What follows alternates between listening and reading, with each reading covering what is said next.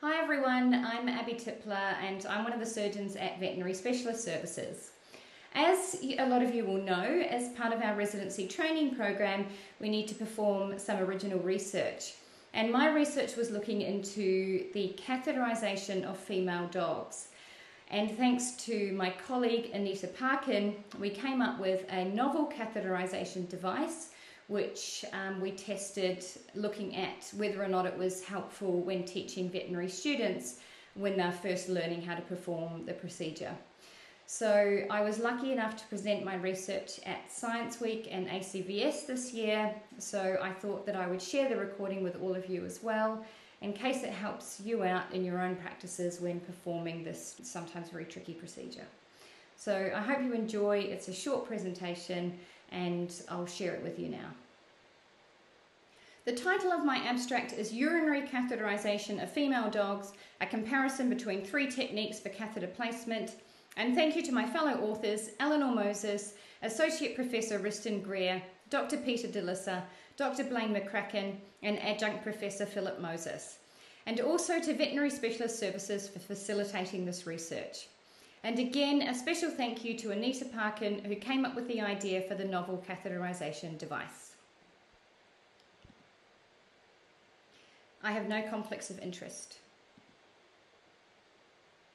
Urinary catheterization is frequently indicated for hospitalized dogs to relieve urinary obstruction, measure urinary output, dysuria, for the assistance of nursing care, post-operative to urinary or neurological surgery, and to prevent urine retention or urinary obstruction. Urinary catheterization, however, has many reported complications, including urethritis, urethral mucosal damage at insertion, urinary tract perforation by the stylet or catheter, and most commonly urinary tract infection. And catheter-associated urinary tract infections may lead to ascending infection to the ureters and kidney, bacteremia or sepsis and death. Urinary tract infection is a common complication post-urinary catheterization and has been reported in up to 20% of one-time catheterizations, a 27% increase in the risk with each additional day of hospitalization, and a 10 to 50% chance of patients requiring catheterization overall. Factors that predispose to bacterial colonization during female dog catheterization include mucosal damage during insertion, contamination of the catheter during placement, the close proximity of the catheter to the anus leading to fecal contamination, the catheter providing a conduit for bacterial movement, and the presence of residual urine. And this is especially true if strict aseptic technique is not applied. The use of antibiotics prophylactically cannot be recommended and does not reduce the incidence of a urinary tract infection and can be associated with the development of antibiotic resistance. So this highlights the importance of considering other urinary tract preventative factors. The focus of urinary catheterization should be on strict asepsis during insertion and careful maintenance of the catheter while it is indwelling, and these practices have been previously reported to decrease the risk of urinary tract infections. So in summary, it is crucial that the catheter is placed as quickly, atraumatically, and aseptically as possible. Techniques that have been previously described include blind palpation techniques relying on the palpation of anatomical structures, and visualization techniques using a speculum or otoscope and a light source. Comparisons between these techniques has not been investigated to date, and the placement of a urinary catheter in a female dog can be challenging given the urethral papilla is less accessible in the dog compared to humans. The primary objective of this study was to describe a novel technique for urinary catheterization using a catheterization device, and to compare this technique when first learning to traditional techniques on the duration required for urinary catheter placement in cadaveric female dogs. The secondary objective was to survey participants' perceptions on the ease of learning the technique of urinary catheterization in females and which of the techniques they preferred. 9 client-owned dogs, euthanized for purposes unrelated to the study, were collected over a period of 4 weeks and kept in cold storage at 3 degrees Celsius. The cadavers were not frozen to try to preserve the anatomy, and prior to the commencement of the study, a further cadaver not subsequently used in the study was catheterized 30 times and the urethral papilla was checked to ensure it maintained a similar anatomy visually. 9 fourth-year veterinary students that had not placed a urinary catheter before were enrolled in the study. A 30-minute tutorial on urinary catheterization was given to the participants immediately prior to the study, and the 3 different techniques of catheterization were described with a video demonstrating each technique. The novel catheterization device was a cylindrical structure made from clear polypropylene plastic, shown on the left. The end is tapered obliquely such that there is a long and a short end, and they were provided to participants in 3 sizes, large, medium and small. The internal diameters of these were 15 millimeters, 12 millimeters and 9 millimeters respectively. So the technique of insertion involves gently pulling the vulva ventrally. The urinary catheterization device is then inserted into the vestibule with a longer edge on the dorsal wall, and then it is advanced until it blocks the vestibular-vaginal junction as shown in the diagram on the right. It then allows the urethral papilla to be visualized in its center for catheter insertion. This is a photograph showing the appearance of the urethral papilla through the catheterization device. So 3 qualified veterinary technicians with at least 3 years of experience teaching urinary catheterization to veterinary nurses, veterinary students and interns were recruited to teach the techniques. There were 3 dogs in each row, a small, medium and large dog ranging in size from 4 to 40 kilos. There were 3 rounds of catheterization, and participants were cycled through the techniques so that each technique had an equal chance of being performed first, second or third in each round. So overall, the 9 participants completed the 3 different techniques on all 3 size ranges of dogs, so 27 attempts in total. And for practical reasons, there was a cut-off time of 40 minutes. The tutors were also randomly assigned to a starting bench and were cycled. Therefore, if a particular tutor was more skilled at teaching a particular technique, it would not bias the results. Participants were encouraged to ask for help when required, and when they required assistance, they were required to hold up a stop sign and stop attempting catheterization, and when they had inflated the Foley catheter, they held up a complete sign. And correct placement was then confirmed visually by a tutor, and the bladder was reinflated with yellow water. Times were retrospectively collected from the video footage and recorded to the nearest second. And if the stop sign was elevated during the procedure, then this time was subtracted from the total time. And total time was recorded from picking up the urinary catheter to inflation of the Foley balloon. This is our setup. And this is some of our equipment, including our yellow food-dyed water. At the completion of the workshop, participants completed a post-workshop questionnaire, which assessed their perceived ease of learning, ease of performing, and preferred technique, and also their preferred difficulty of learning, difficulty performing, and least preferred technique. Kaplan-Meier survival analysis was used to estimate the median times to catheterization, and corresponding survival curves were generated. The log rank test was used to compare the time to catheterization for each of the 3 techniques.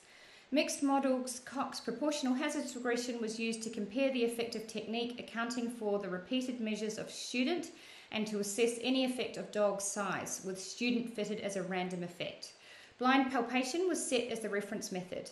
Univariate mixed Cox models were used to initially assess the effect of technique and dog size, and a final model containing only influential variables was developed.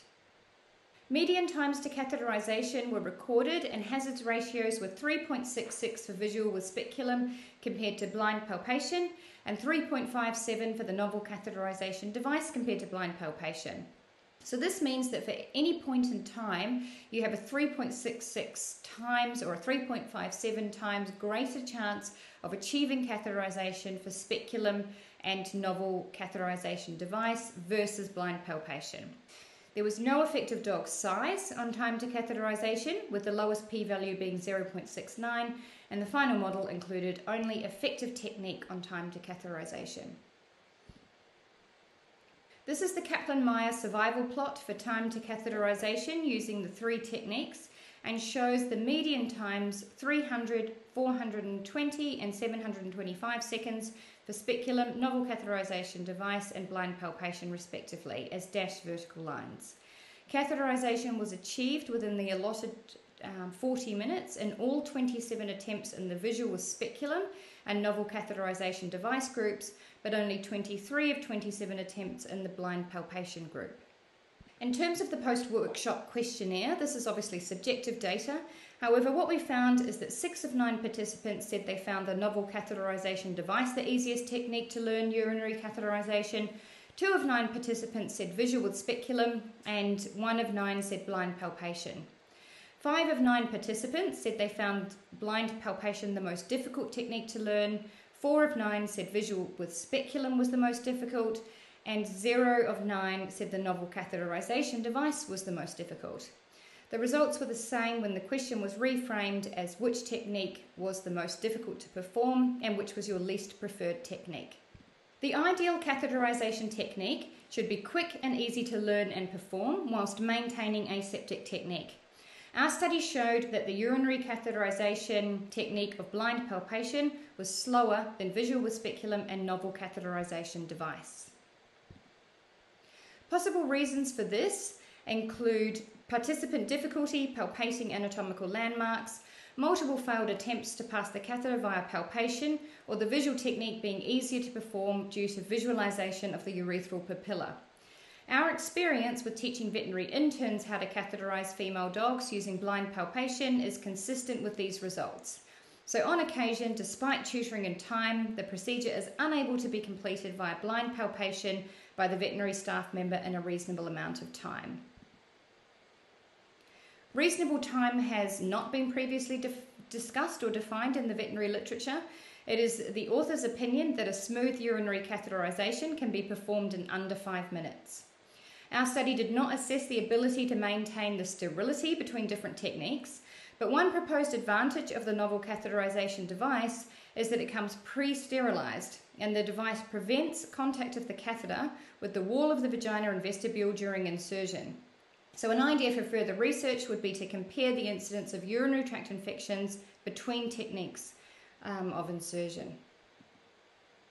Possible reasons that 6 of 9 participants found the novel catheterization device the easiest technique include ease of holding the device steadily in one hand, the design of the longer craniodorsal edge blocking off the vagina, the ability of the device to cup the urethral papilla, the ability of the device to hold the folds of the vestibule completely away, or the size range allowing for selection of length according to patient size.